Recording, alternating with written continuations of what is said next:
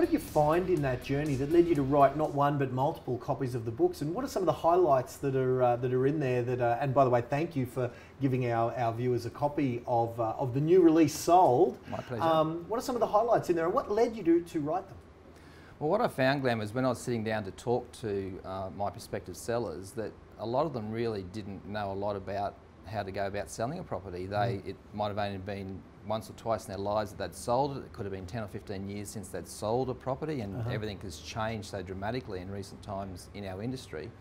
So I thought that I needed to write a book to, put it out in a plan to show people what they need to do to get their property sold quickly and for top dollar. So that was the reason why, was really to give my sellers and prospective sellers and other people in the market, property owners, how they can go about selling the property quickly for top dollar. Yeah, and you co-authored with your business partner Justin your second book there, and he works with you as well. Tell us how you guys work as a team and what that adds to serving your clients and sellers and things, and how maybe our viewers should be on the lookout perhaps for a team with complementary skill sets. Yeah, well, I think that the key word there is team.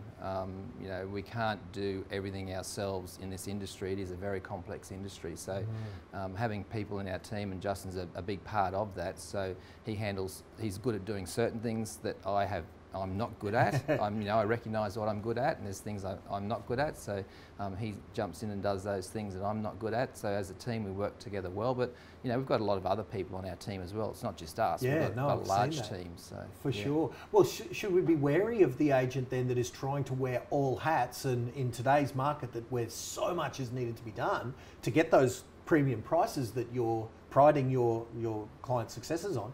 Should we be wary of that solo agent playing it as an individual? Yeah, absolutely, Glenn. We get this all the time.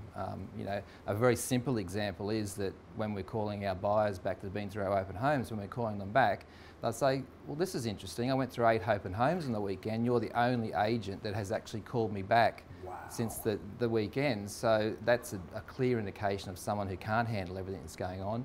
It's a very big workload when you're trying to service your clients and your buyers and your sellers in this industry, so you can't do it all yourself.